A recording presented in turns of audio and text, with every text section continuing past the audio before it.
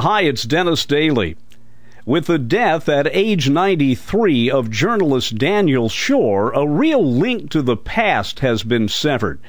Not only was he one of the last remaining people who had worked with Edward R. Murrow, Schorr was intimately involved in Watergate as an investigative reporter. As a matter of fact, he was on Nixon's hit list. And because of his knowledge of Watergate, he was asked to narrate a Discovery Network channel program on the history of Watergate, nearly 6 full hours.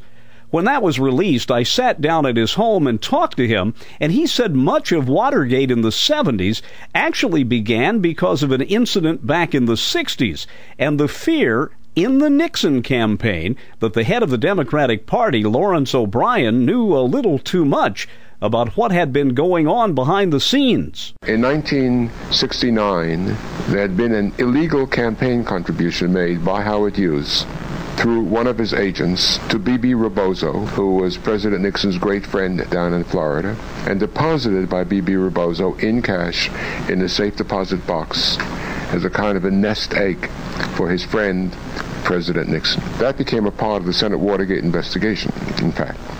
But Nixon worried whether O'Brien knew about that, thought he did know about it, and that knowing about it would explode that fact at some crucial moment during the campaign. And so obsessively, they had to go in and find out whether O'Brien had that. But Nixon, being Nixon, couldn't level with the people about what it was he wanted. And so in a series of things which you'll find on tape and which you'll find in the Haldeman diary, he kept saying, we got to go after O'Brien. We got to get after O'Brien. Have you moved on O'Brien yet? Even though later in those interviews with David Frost, Nixon would say that covering up what he had done was absolutely stupid. At the time, the cover-up was on the minds of everyone working closely with Nixon. The White House was so involved in covert activities, it even started coming up with code names for its various projects. When they decided to come up with this project called Gemstone, the project political intelligence, including breaking into the Watergate, Jeb Magruder was told the prime target of this is Larry O'Brien. And when they put a bug on the phone in the wrong place, they didn't get anything, they had to break in a second time, and Magruder says to Liddy, we want what O'Brien's got in his desk. We want to know what he's got. And Liddy then reached the conclusion, which he wrote about in his own book, that I thought we were trying to get something on O'Brien. And I began to realize, no, they wanted me to find what O'Brien might have about them. And all the investigation into Watergate was playing out on national radio and TV every day. I asked Daniel Schorr, who had lived for some time in Europe, what other parts of the world thought when we Americans were trotting out our dirty laundry. In most parts of the world, they didn't understand it. They surely didn't understand it. For example, in China, Nixon would go to China, and in his conversations with Mao Zedong and Zhou Enlai, they would sort of say, "What is that all about?" And it was very easy to assume that that what you really had here was Democrats and Republicans, and the Democrats were finding some way of trying to pull the rug from under the Republicans, and this is all part of the way politics was played in America. The Russians had least of all any problem about understanding it, because there were conspiracies in the government, conspiracies of the people outside the government to disrupt what was going on in the government. They could understand that. That was the Bolshevik Revolution all over again. So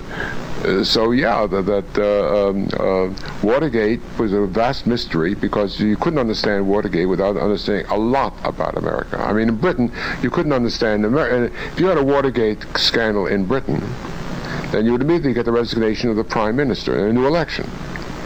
They don't fundamentally understand over there that we elect our presidents for 4 years, and they're there unless we find a way of kicking them out of office, and that no matter what Congress thinks of them, they're still there, and no matter what he thinks of Congress, they're still there. That he's not responsible to Congress in any way, although on August 8, 1974, when he resigned, he sounded as though there was some gridlock in Congress. That was the reason for his resignation, but that was something else. So what if Richard Nixon had not seen the handwriting on the wall and had not resigned and was willing to fight his ouster on Capitol Hill? How long might that have dragged out? Oh, it would have been months. I mean, you know all the ways in which any trial tends to stretch itself out with the various ways you can stretch out a trial. But a political trial before the Senate could have gone on for months, years. Yes, losing Daniel Schorr is a big loss because he was not only a great journalist, he had a way of looking into the camera or talking into the microphone with that gentle voice and making us all feel that he really wanted to talk to us. And he left us better educated and more understanding about the world around us. Spending that afternoon with Daniel Schorr in Washington was a wonderful experience. I'm Dennis Daly.